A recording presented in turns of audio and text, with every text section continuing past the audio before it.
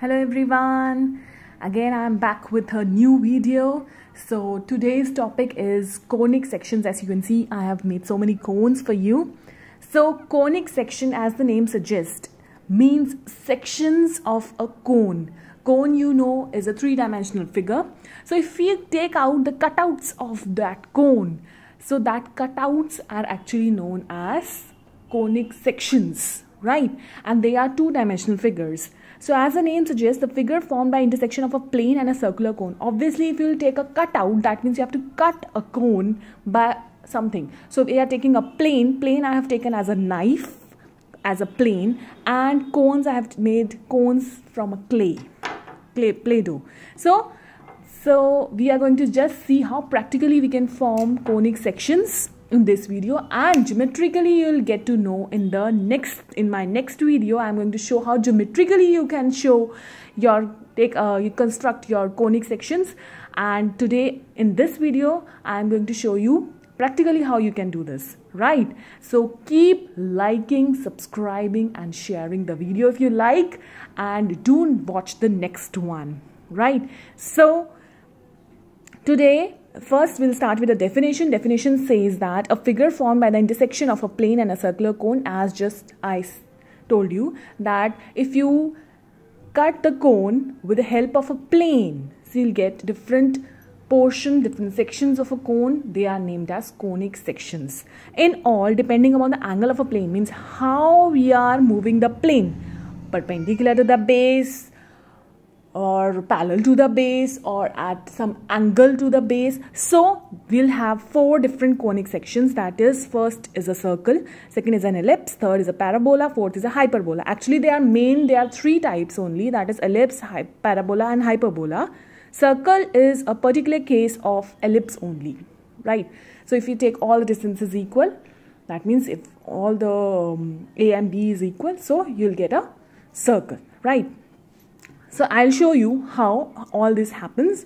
So firstly, we'll move one by one. Firstly, you'll take a circle. Circle is a curve traced out by a point, moves in a plane so that a distance from the given point is constant. So as you all know, what is a circle? Circle is a curve traced out by a point that moves in a plane so that distance from a given fixed point is constant to all the points, right?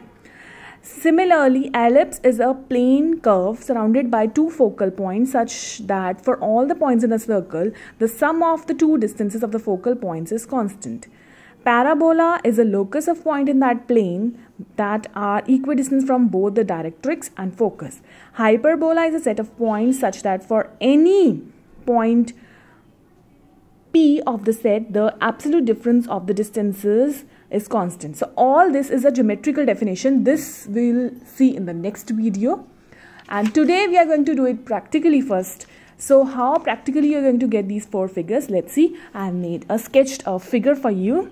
So it's all the angles. Four angles I've taken. Firstly, I'm going to take an angle parallel to the base. So if you see the yellow cone, I will cut this cone parallel to the base. My plane is parallel to the base. So if I cut this, so you'll get a figure parallel to the base, right? So we'll get a circle. This is parallel to the base, right? So you will get a circle over here if you cut the cone parallel to the base, right? So I've cut this cone before only for you.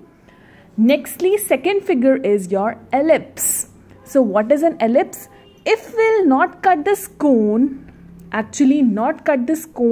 parallel to the plane, but just at some angle, I'm slanting it a bit. So if you cut like slant, so you will get a ellipse, right? So if you cut just slantly, not parallel, but just a bit slant at some angle, you'll get a ellipse, elongated circle, is it?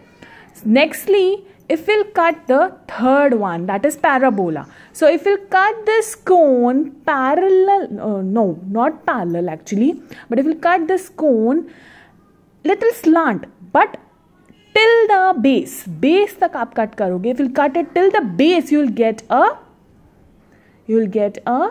parabola. Oh wow, you'll get a parabola, right? If you cut till base, and if you cut till base but perpendicular to the base, so you'll get a hyperbola like this.